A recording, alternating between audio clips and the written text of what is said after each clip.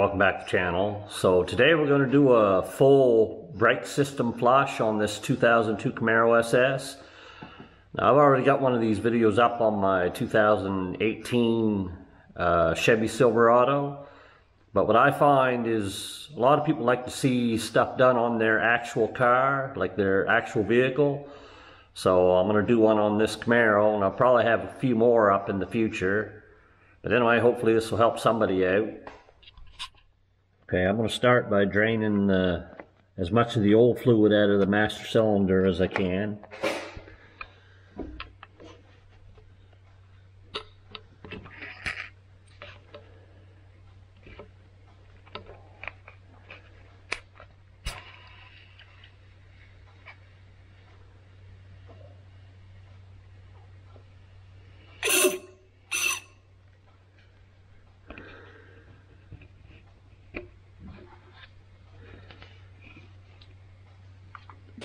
Now I'm going to fill this back up to the top with synthetic dot 3.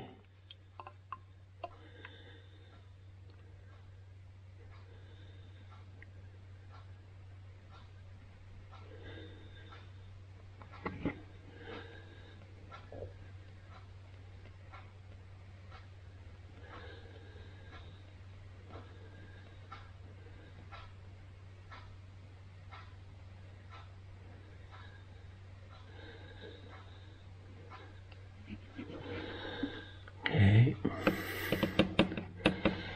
You don't want to drop, or you don't want to drip any of this on your paint, because it's hard on paint. So just got to get a rag. Okay, now I'm going to hook up my, I'm going to do this the easy way. I'm going to hook up my Motive Products power bleeder that I got from Amazon.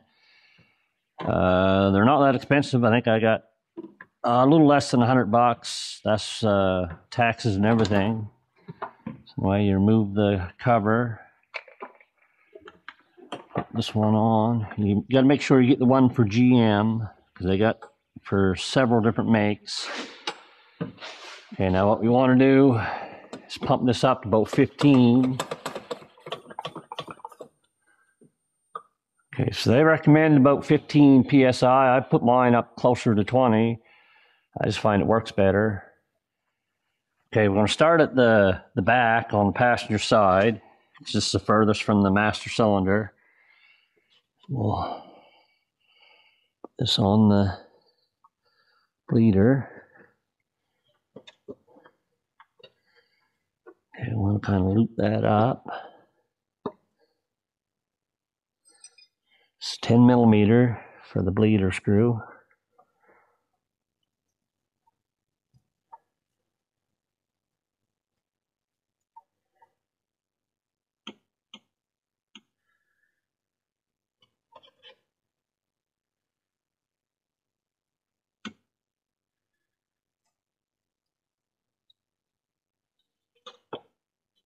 Okay, so we'll probably let this get close to half full to get the most out of the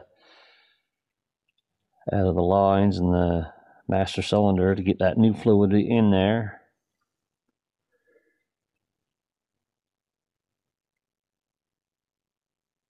Now you might want to check the master cylinder, make sure it's not getting too low. We don't want to push air into the lines.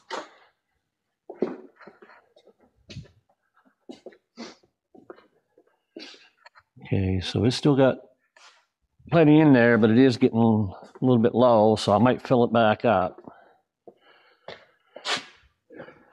So what I'll do is I'll shut this off, and I'll go fill the master cylinder back up, and then we'll, like I said, I want to get about, right about to there. That there should get all the old stuff out of this side here, because right now you're not just taking it out of the line and the caliper on the side, you're also emptying the master cylinder.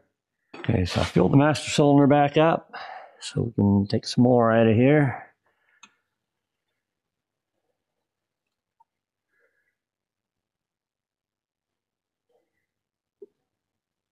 I don't know how well you can see.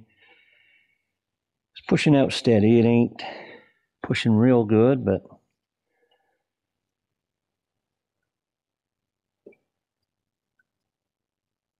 I said, we'll let it get to about to here.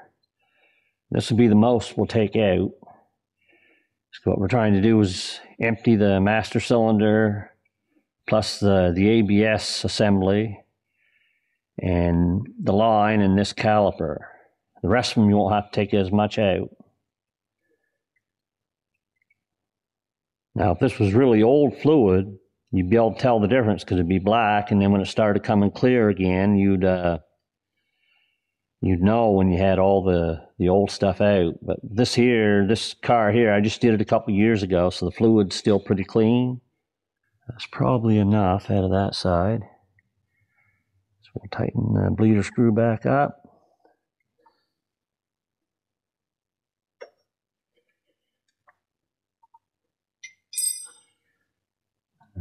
Move the hose.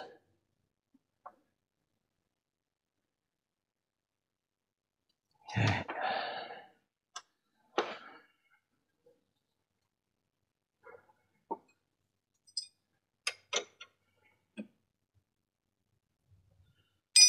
And replace the little cap.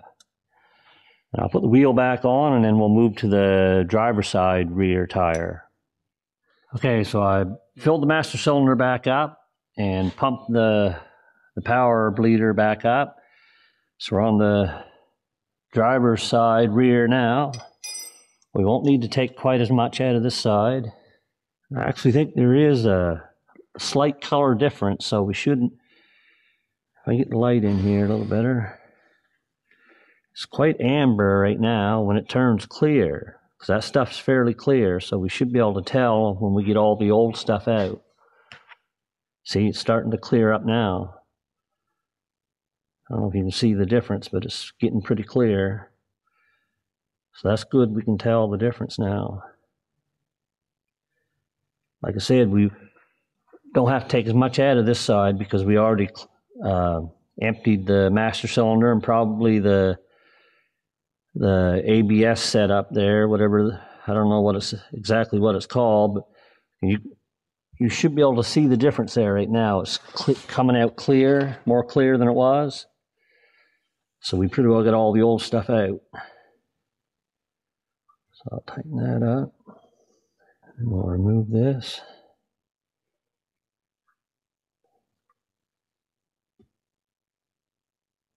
So that one's done. So we don't have to take too much more out now. We got most of the old stuff out.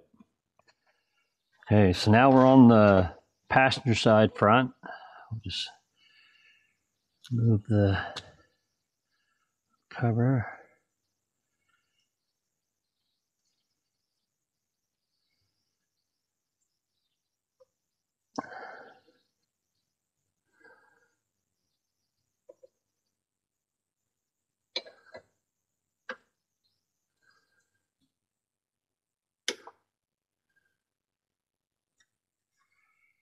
Okay, we should be able to tell the difference when all the old stuff's out. See how that's fairly like an amber color?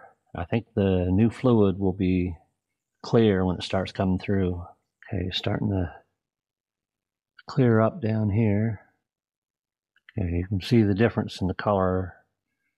It's a little darker here than it is here, so we should have all the old stuff out.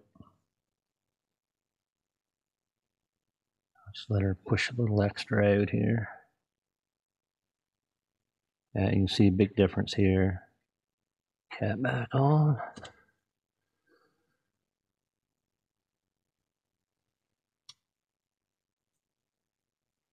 And I'll get the wheel back on. Okay guys, last one, the driver's side front. Shouldn't have to take too much out of here.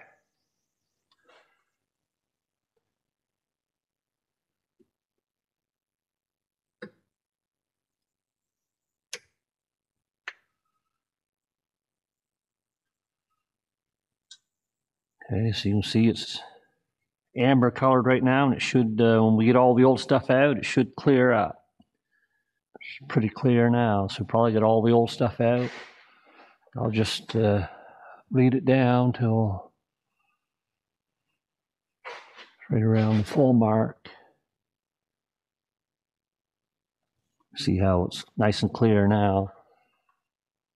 Just going to bring it down to the max mark and call that good. Okay guys, so we'll get her all bled, all the old fluids out, should all new. As far as how often this should be done, some people say 2-3 years. I myself, I don't know. I've run vehicles for years and years and never done it, so, but I just want to do it for the Camaro. Anyway, we'll take her out. I don't expect to see any difference, because I've done this before and I didn't notice any difference. And even this here master, your master cylinder, I got a brace for it. I never noticed any difference. These cars seem to have a little bit of sponginess in the pedal built right into them.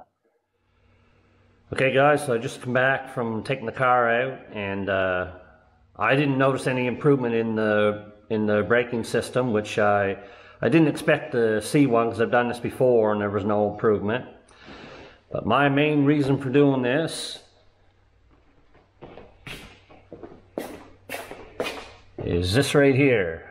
This here controls your ABS, and I suspect probably the only place to get a replacement nowadays would probably be the wrecking yard. So I want to take care of it, so I want to make sure it's got fresh fluid in it every couple of years.